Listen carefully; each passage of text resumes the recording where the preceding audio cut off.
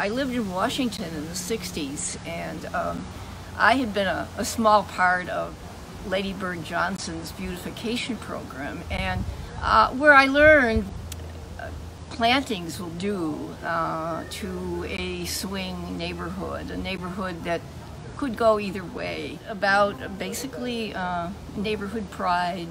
So back in 2004, we started seeing where funds from the city and the county were drying up, funds that were going to block clubs and such. And we started the grant program really based on the crime prevention funds that we had done when I was working in the New York State Senate, to get funds to block clubs and neighborhood associations for beautification in the area of the Garden Walk Buffalo footprint.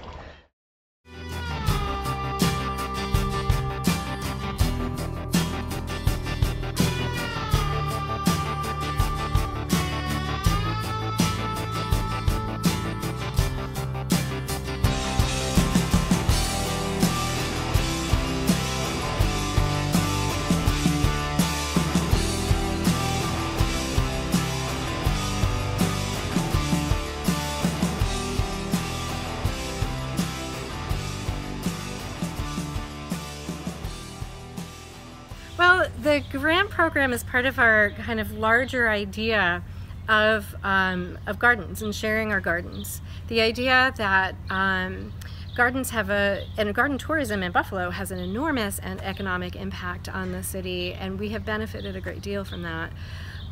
But more important even than that, and of course that's important, it brings people together, it creates community. We come together and we again work on making our blocks, our corners of the city beautiful, so it brings people together. But it also has an ecological impact. We are in a major migratory pathway for birds and such, and so that's really important here. And every little garden goes towards supporting our local ecology. So the more we can do that and the more we can encourage that and do that all together, we're having economic, community, and ecological impact. And all of those things are fantastic. We get together, we have about 10 people on the committee. We score according to a rubric. We're looking for the feasibility, the impact. Is it like ecologically sound? Are we planting for pollinators? Are we planting native plants? That sort of thing. Are we making good use of water? It's a way of passing on something very precious.